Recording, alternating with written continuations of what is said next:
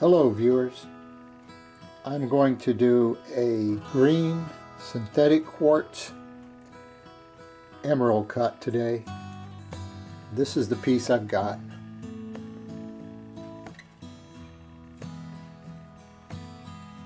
It's a pretty nice material.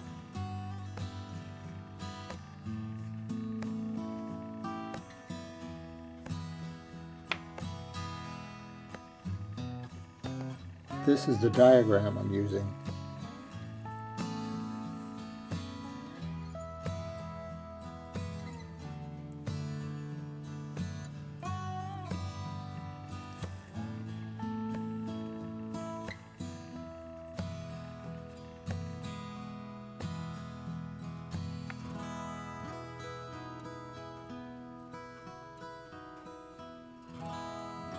And I'm going to use regular brown faceting wax to hot dop the stone.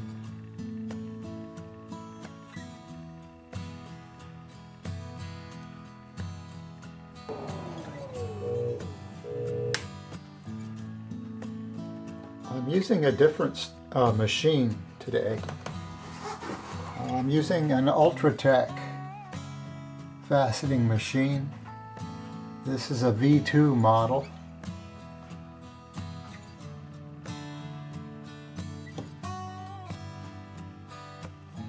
Here's your protractor where you set your angle. And your cheat adjustment for your fine radial micro adjusting.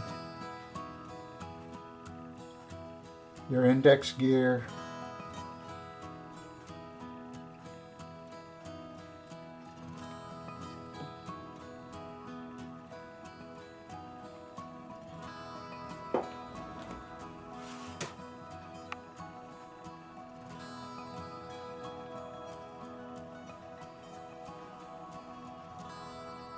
I want to mention something since I'm dopping with this Ultratech keyed dop.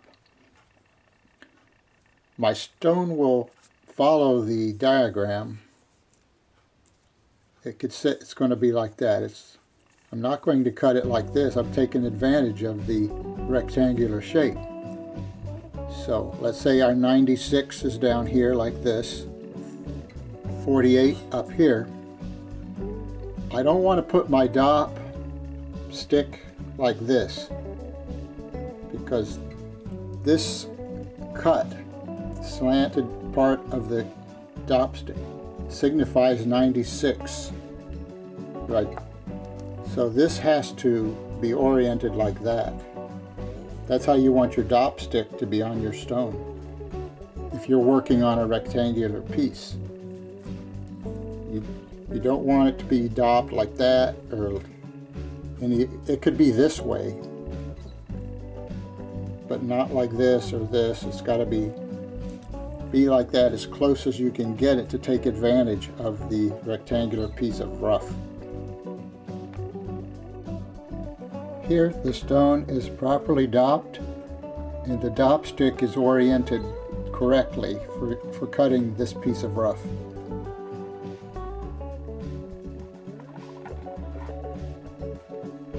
Okay, I'm set at 96 on my index setting. I've inserted the gemstone on the dop, and I see right away that I wasn't quite accurate with my centering of the stone. The stone is a little bit crooked there. I'd like that to be straight. I'll be giving up some material. Even though this is not valuable, I'd still like to do it the right way. So what I'm going to do is heat the gemstone while it's dopped, and I can straighten this stone. Heat the wax and straighten the stone right here. Okay. I've heated the gemstone and moved it with just a little twist, and now it's good enough now. I'm happy with the way it is. All right, I have my angle at 90 degrees. My indicator depth of cut gauge is set at 90 and 0. Actually, just 0, I mean to say. I'm ready to lower the stone down.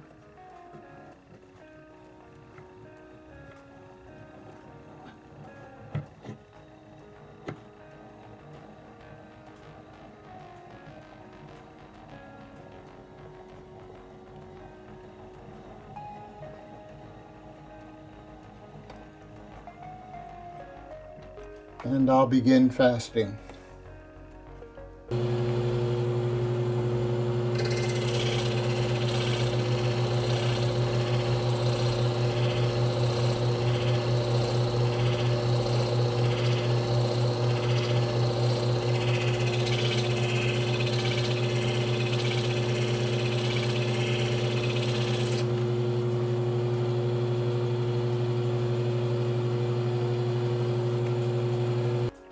Okay, I've cut the 96 and the 48 indexes, both of these sides, to equal depths.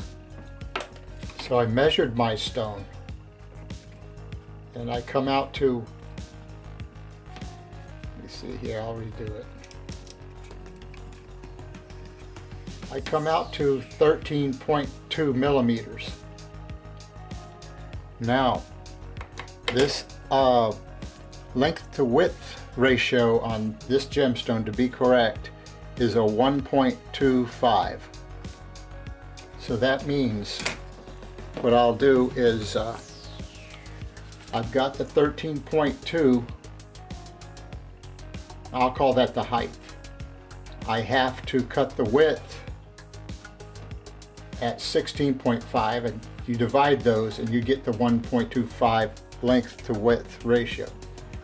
So that means the length of the stone has to be 16.5.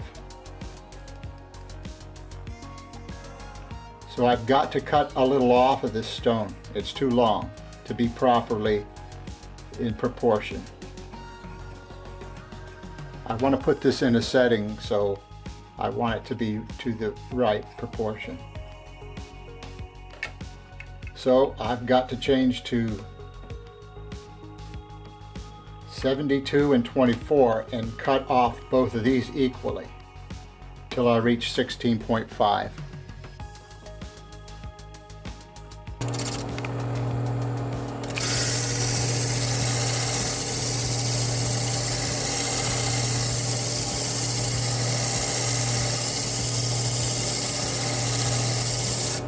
All right, I'm cutting first of the long pavilion facets.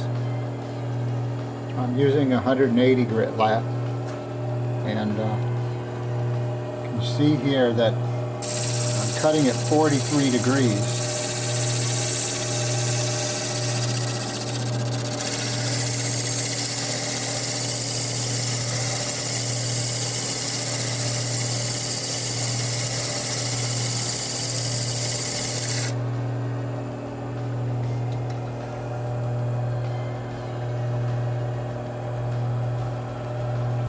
I finished all cutting of the pavilion facets with the very coarse 180 grit lap.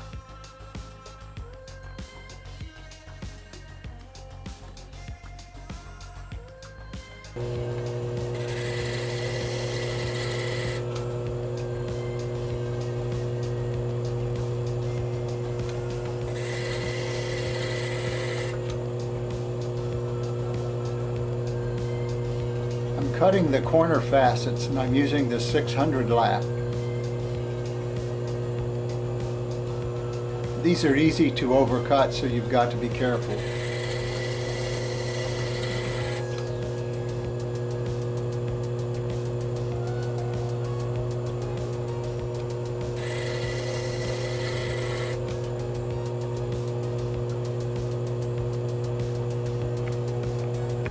Here I've finally finished all the facets with the 600 lap.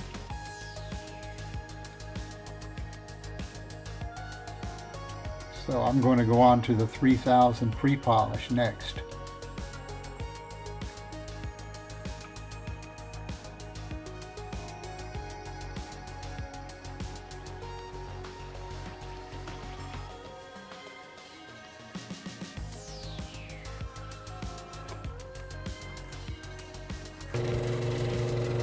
I'm doing the final polishing.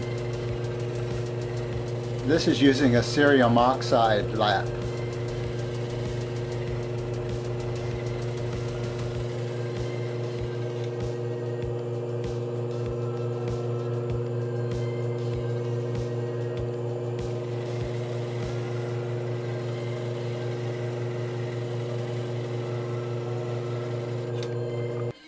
I finished polishing the gemstone.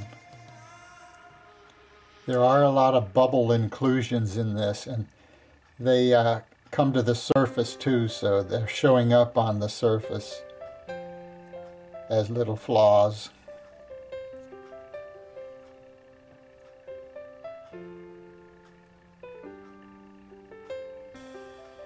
But that's what you get with synthetic material and natural. You can have flaws in all of it. Inclusions, I should say. Here the transfer doping is in progress, and for this side of the stone I used epoxy glue, and that'll dry overnight, and tomorrow I can start cutting the crown. I like the feature here of this thumb screw that locks this sliding block into place. It can't move back and forth. So Ultratech did a good thing by providing this locking screw there. That's something I didn't have with the facetron doping transfer jig. It was free to slide back and forth at any time. You couldn't lock it. Now I can move this piece, and nothing's going to move as long as this screw is locked down. Okay, I'm ready to start faceting the crown. These V-dops, which I used on this piece of rough, does not have the slashed in, the 45-degree cut, so it's not keyed. All the V-dops are not keyed on the Ultratech machines. So being this has got a nice flat side, I can put it in the machine, set my machine's angle at 90 degrees, put my machine right down here, make contact with a flat lap, a smooth lap, the smoothest you can. This is just a backing lap, a master lap. And when your stone touches, make sure it's good and flat. Make sure you're in the 96 index setting. And then you tighten your thumb screw. Double check, look that it's completely flat, and you're good to go.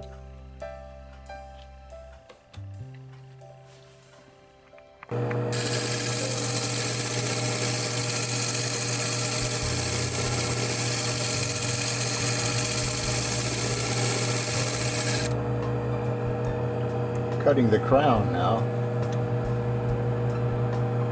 Cut the first 4 cuts, facet cuts.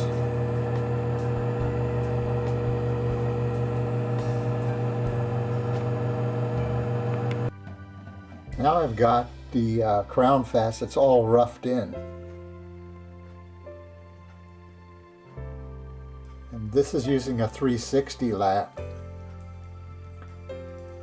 So I'll go back to this up to the 600 and recut everything with the 600.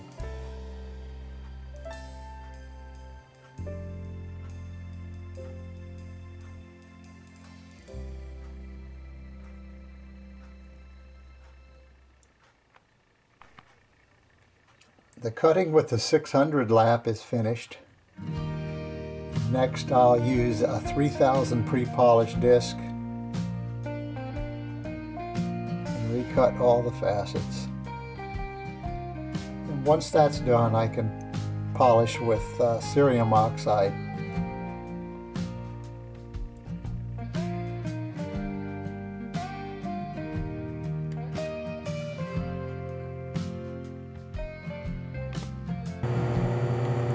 Cutting the crown now.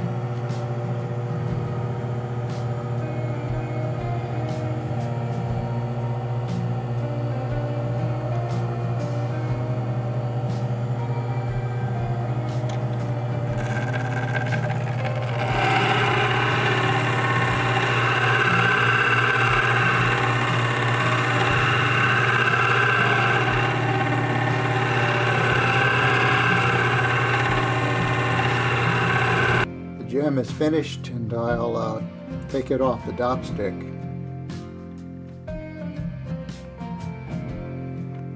Okay, here's a finished gemstone.